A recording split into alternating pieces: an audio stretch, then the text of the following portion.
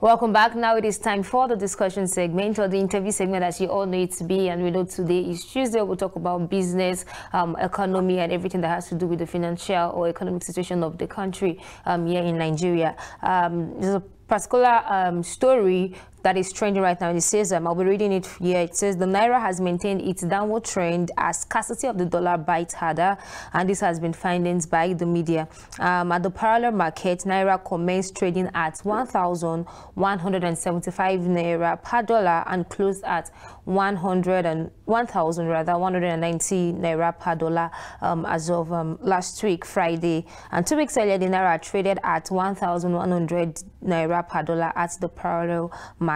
It, however, appreciated slightly on the investor and exporter forex window after it sold at 808.28 Naira per dollar at the close of trading as of last week, Friday. Basically, we see that there's been a downward trend of the Naira.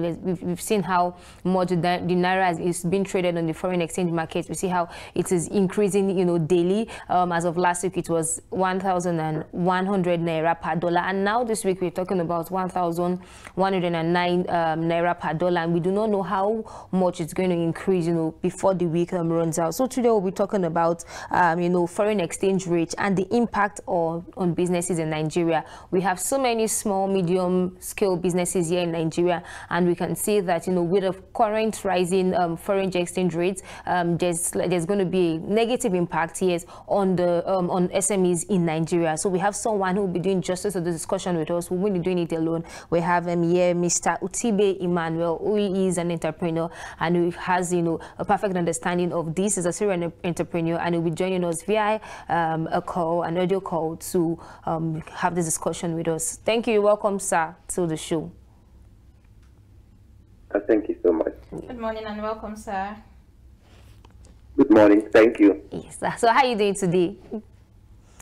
And how is Nigerian economy treating you and your businesses? Well, we are trying to maneuver the situation. It's not been easy.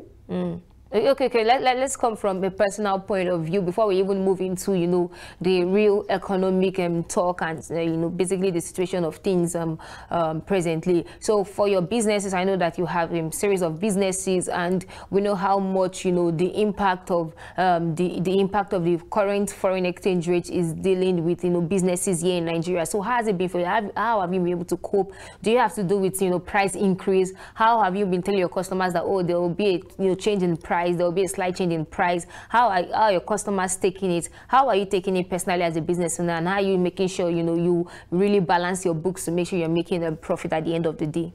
Well, first, I think I would love to talk about foreign exchange rate actually, so that our listeners out there can really understand what we are discussing today. If that's okay by you. No problem. It's very fine. The foreign exchange rate we're talking about is actually the price at which a currency can be exchanged for another. Yes. Okay. For example, we have exchange rates between the Naira, as using our local currency, yes, and the US dollar. Yeah.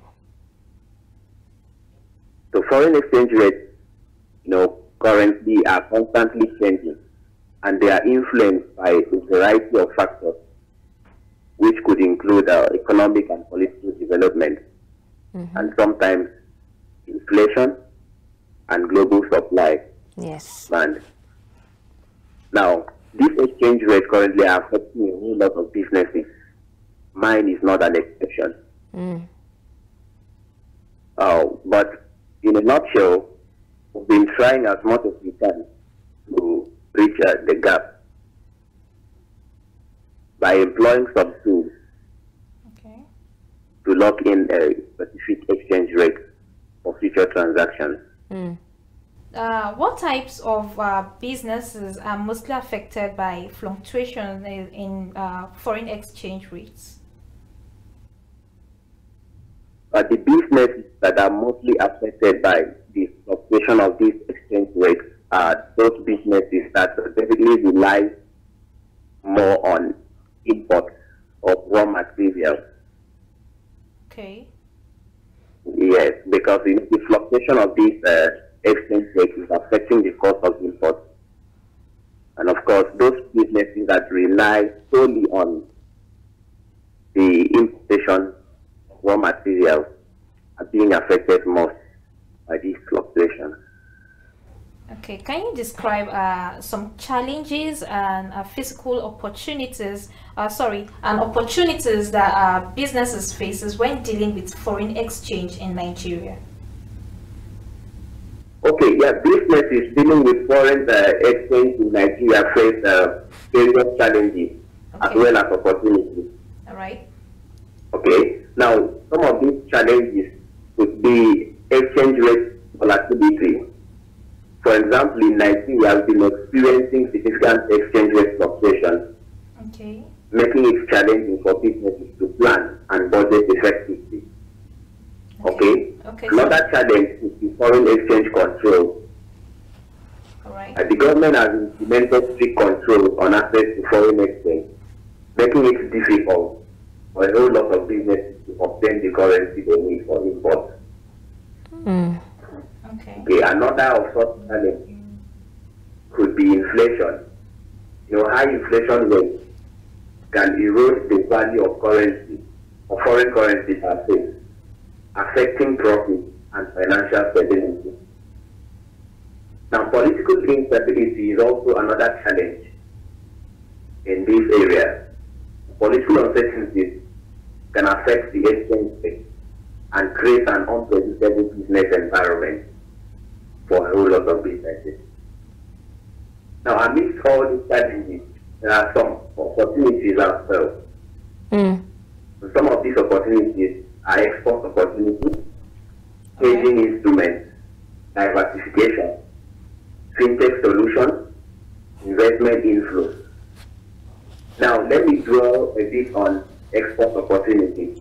Because a weaker local currency can make Nigerian goods and services more competitive in international markets, potentially boosting exports. And diversification, which is also another opportunity in this area. The diversifying revenue resources in multiple currencies and mitigate risk associated with a single currency. The rise of fintech platforms too in Nigeria has made it easier for businesses to access foreign exchange and manage their transactions. Now, in an overall sense, businesses in Nigeria must navigate a complex foreign exchange landscape, but by managing risk and leveraging opportunities, they can actually operate successfully in this environment. Thank you so much for that. Still on how well businesses can come out of the current rut that they are in, given the fact that the exchange rate is very high. What other things do you think that can help businesses to navigate this difficult period? Presently you talked about exports, having to export locally made goods out of the country, and then we see that currently in Nigeria exporting is not something that we are very good at. In Nigeria, we have more imports than we have for exports. We barely export goods. So how well do you think this can work in a country where exporting items or exporting goods is not very prevalent? So how well do you think this can work? How well do you think businesses who produce goods locally, or who have to import raw materials before they can get their goods manufactured, before they can create something for themselves or for their businesses, how well do you think they can manage manage this phase, given the fact that they have to first of all import raw materials and then create or manufacture their goods before they not even send it out again, or export it out to other international countries? So what do you think can be done in this regard? Okay, even from your question, I think this has to do with the strategies businesses can actually employ to mitigate the impact of foreign exchange fluctuations. Exactly. Now, I'm going to list a few common strategies. In the foreign exchange market, they work with forward contracts, Okay? And these contracts allow businesses to lock in an exchange rate for a future date, providing certainty for budgeting and reducing exposure to adverse rate movements. Okay. Now, we also have what we call the currency hedging. In currency hedging, the financial instruments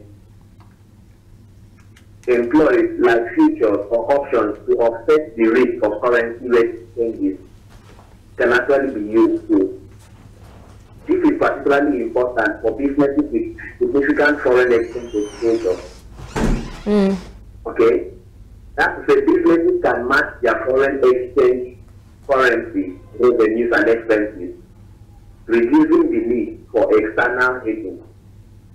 For example, a company with both export and import operations in the same currency can naturally hedge. Now, another way of mitigating this impact is use of local currency. Okay. So we need to encourage customers and suppliers to transact in the local currency. This way, they can actually reduce exposure to foreign exchange risk. Okay, still on that, I was about to ask that, do you think that businesses should start charging in dollars to help, with the impact of, the exchange rate currently in Nigeria? Do you think charging in dollars for your goods or for your services can help, really cushion the effect that, having to exchange or having to change maybe your naira to dollars would, the effect that the amount you would get would be much better when you have it in dollars than even in naira. So, before you talked about businesses charging in their local currency, or they should just start charging in their local currency more. Do you think that there isn't a bit of disparity between both statements? Because I think that for me, I think that charging in dollars would help, but then coming from your own expert or experience point of view, you were saying charging in local currency or even doing more businesses in local currency can actually help. So how best can you explain both sides? Well, that depends on what the business is actually trading on, and of course the client involved. If you are importing, for example, maybe some finished goods, and then the final consumer, it depends on the final consumer of such goods, you can actually charge in dollars for goods that maybe are perishable, okay? Or maybe, for example, goods like fuel. Even though Nigeria is an oil-producing country, but we still import the final product.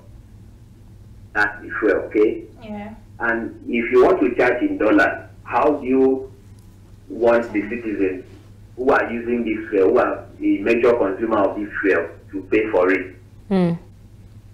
So we have to pay for it using our local currency, which is the naira. Okay. As an experienced entrepreneur, can you share any example of Nigerian businesses that have successfully navigated foreign exchange challenges and how they did so? With businesses that have successfully navigated this? Yes. Like very clearly. Yes, sir. Okay, we actually have a good number of businesses that have successfully navigated through the challenges of this foreign exchange rate. We have businesses like the Dangote Group. All right. Okay. Yeah. We have businesses like the Guinness Nigeria PLC. All right. Even next to Nigeria, InterSwitch. So these are businesses that have successfully managed foreign exchange challenges through a combination of different strategies. Okay, sir. Including diversification, local sourcing, hedging, and some strategic investment. Okay, sir. And of course, their adaptability and resilience have allowed them to continue operating effectively in the often unpredictable foreign exchange landscape of of Nigeria. Okay, thank you so much, sir. You know, on some of the businesses that you've mentioned, realize that, you know, these businesses are much established and, you know, very big brands that have, you know, sort of gone through all of the challenges and they found their footing. But then for small scale businesses, for growing businesses, for startups, do you think that with the way or the rate at which the naira to the dollar is growing, do you think they stand a chance of survival? You know, looking at it in the by next year, by the end of next year, do you think this really stand a survival if nothing is done to really reduce or mitigate the rate at which the naira to dollar rate is growing? Okay, for small businesses, right? Yes, for small businesses. Okay, small and medium-sized enterprises, of course, often face unique challenges when managing foreign exchange rate risk. Okay, a good number of them. But then, I think the small and medium enterprises can actually survive these challenges in the coming days by employing a few strategies. Some of these strategies to be included, but not limited to, risk assessment. Right. In fact, they need to understand their exposure to foreign exchange risk by identifying the aspects of their business that have been affected by this fluctuation. Now, they also need to develop risk management strategy. Okay, by setting a clear and simple risk management strategy that aligns with their business objectives and risk tolerance. Now, I also advise small and medium enterprises to use local suppliers because whenever it is possible, they should source materials and components locally to reduce their exposure to foreign exchange fluctuations. And they should also invest in training and education of their team to better understand currency markets and risk management. It is also advisable for some of these small businesses and medium enterprises to partner with banks and expertise, or collaboration with banks can actually offer them foreign exchange services, and consider consultation with experts in risk management. Then, like I noted earlier, diversification is also key. Yes, so diversifying income streams, exploring opportunities to diversify their income sources and customer base can also reduce reliance on a single currency. Thank you so much for that. I'm sure that we would love to continue the conversation, but we're actually running out of time. Thank you so much once again for your time. We really do appreciate. Myself and Chizzy are definitely saying thank you once again. Thank you. Yes, thank you so much. All right, thank you so much.